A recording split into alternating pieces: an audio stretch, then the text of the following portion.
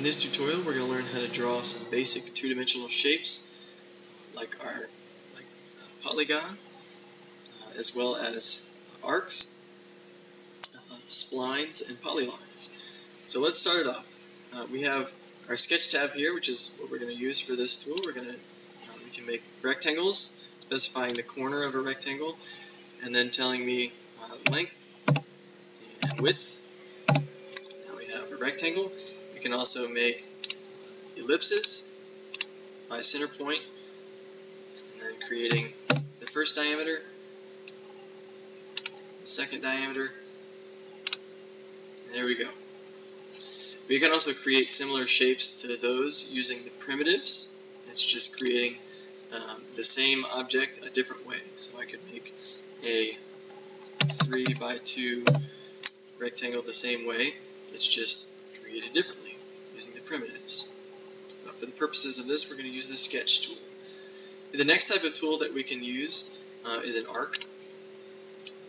Most of the time we're going to do a 2-point arc, specifying the center of the radius of your arc, and then telling me what the radius is, and then it's going to ask you for specifying a start point and an end point.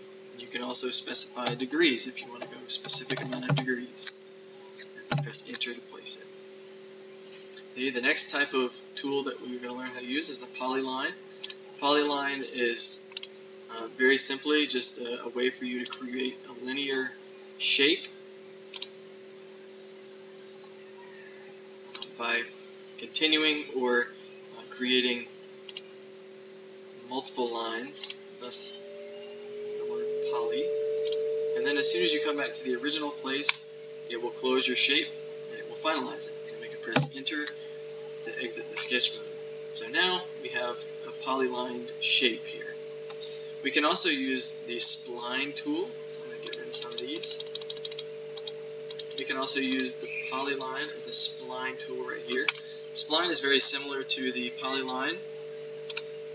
So here we don't see anything different until we start placing the third spot or the third point. And as soon as you do, you can see that the contours of this line are changing as I'm creating different points. And of course we can exit and we can go back in and change those curves if we would like to. If we would like to remove a certain point on our line, we can also go in and we can delete certain points of our line. So I went in there, I don't know if you saw it, but I went in, found a certain point, and pressed the delete key. Or you can just select the line and delete it. Okay, so there you go, the basics of drawing lines and splines.